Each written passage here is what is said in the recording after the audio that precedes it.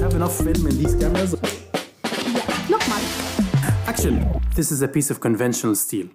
It is made by the reaction of carbon with iron oxides, making about 30 grams of CO2 for this very little piece. The process of conventional steel making accounts for 80% to 90% of the CO2 emissions produced by the industry on a yearly basis. Imagine with me if we can replace such a reaction with the greener alternative of hydrogen. So instead of using carbon and producing CO2, we would be using hydrogen and producing H2O.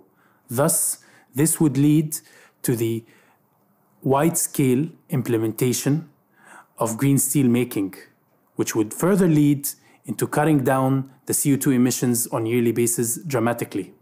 This is a piece of hydrogen steel.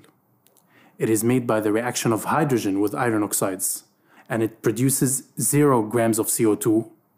Instead, it produces water. You see, in the reaction of hydrogen with iron oxides, we need to understand such a reaction at the atomic scale in order to figure out how does that reaction happen.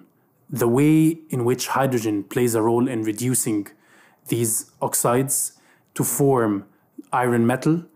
If we can understand that on a deeper level, we can facilitate the improvement of such a reaction and we can facilitate the implementation of green steel making.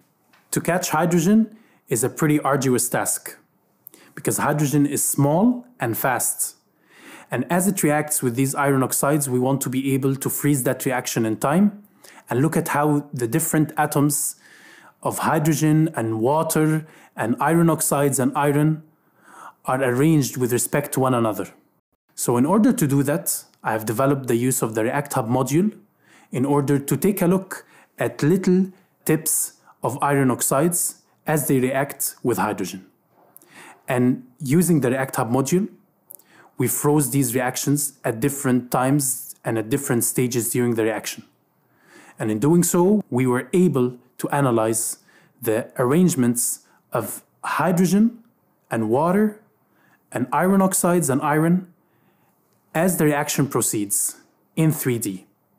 And by doing that, we were able to understand more about the mechanism of the green steel making reaction and definitely what are the main limitations to the role of hydrogen. The research that we conduct here at Max Planck is pretty cool and it's fun for us. But this is not the only reason why we keep working on these projects.